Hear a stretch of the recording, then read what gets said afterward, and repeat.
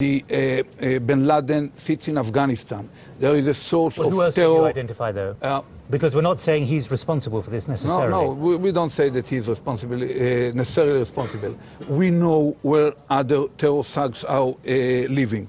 We know that Ferganskaya Dolina in Central Asia is a major route for drugs, but at the same time major route for terror. And I know that President Putin is highly committed to the struggle against terror, and I feel that he should be part of this international effort.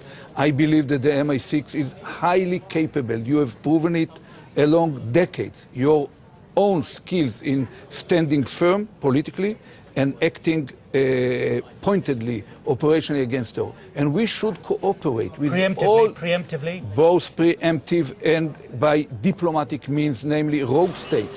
There are 5 of them: Iran, Iraq, Libya, North Korea.